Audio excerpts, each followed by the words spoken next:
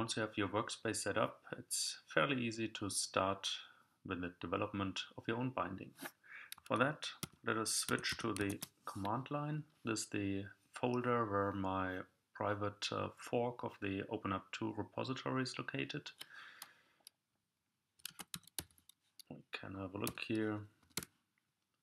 Okay, these are the folders. So we switch into add-ons, bindings folder. We see that inside there are already a few bindings and a creation script. The creation script for a new skeleton asks for a binding ID in camel case, so let's put some cool stuff here. This is based on Maven, so it's a Maven archetype generation, and this will now ask us for a few properties, like the author, that's me in this case, and we can simply accept the rest as a default. Okay, that's already it. If we look, we see that a new folder has been created, which now is the starting point for our binding. We can also have a look at the POM, and we will see that our binding has also been added to the Maven build in here already. Now what we have to do is to import the newly created folder into our workspace.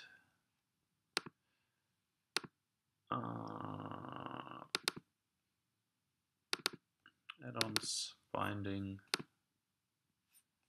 there it is. Okay, we have it here, we see it compiles, it has created all the folders that a binding should have. And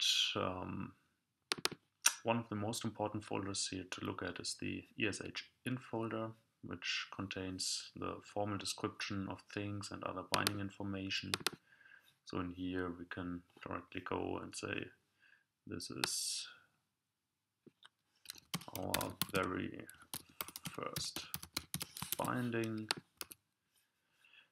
and the thing descriptions that also already created us our very first sample template. So we can say this is very cool thing as a new thing type with a channel, and this channel could be simply a switch, for example, and as a label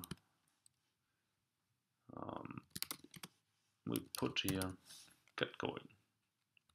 So you can define all your thing types in here very easily, and the code that has been generated, there is one constants class which is not too important. You would have to update that accordingly. A handler factory, that is the default implementation, and the main class to look at is the generated handler, because that class should now contain all the logic for our very specific binding for the system we want to include into openHAB. Now here you find the handle command method, and let us simply put a breakpoint here and start up the whole stuff as it is. So we check that our binding is selected here, default auto start, okay, and let's start that in debug mode.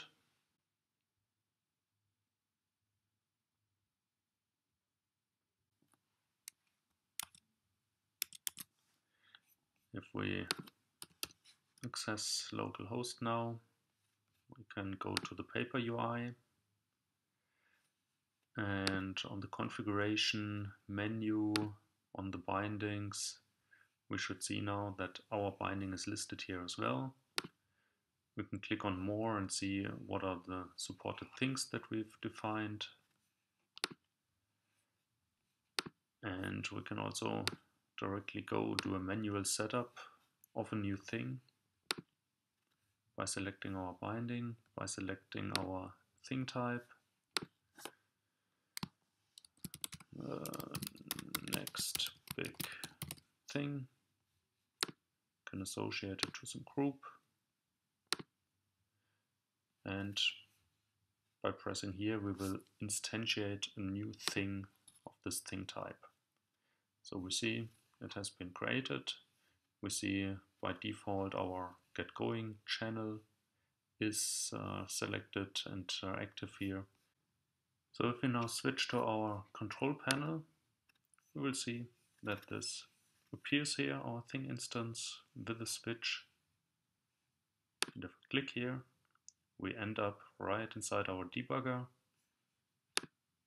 We get called for our channel and received the command on.